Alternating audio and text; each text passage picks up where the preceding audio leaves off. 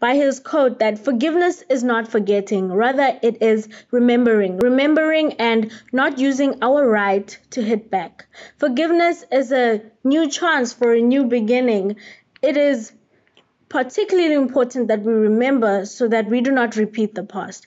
This is so important for us as the youth, as our futures, our presents are so dependent on our history.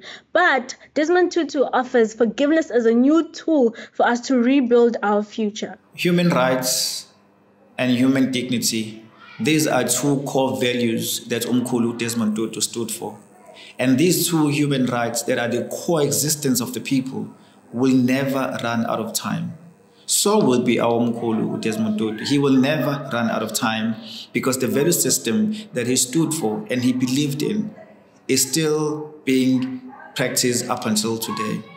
So to answer the question whether or not he is still relevant, for me as a person, I strongly believe that he is relevant in the eyes of the people, especially the eyes of the young people who are deprived and marginalized.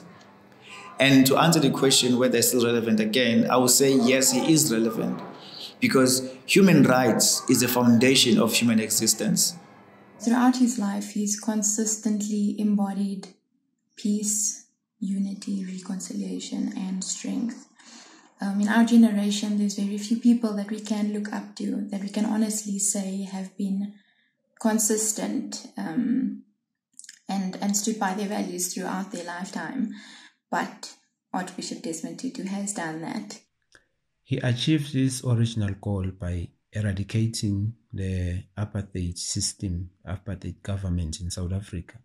And he didn't end there. Now he is aiming bigger as he emphasizes that the people who are less fortunate than you should be catered or considered and helped. He is a man who cares about his fellow citizens. For me, what I've learned, the one biggest lesson from the Archbishop is forgiveness. The way he truly lives out that. For me, it teaches me as a young person walking around to release and to forgive, not to hold on to those grudges, because those grudges will hinder my progress going forward. So for me, it's definitely forgiveness.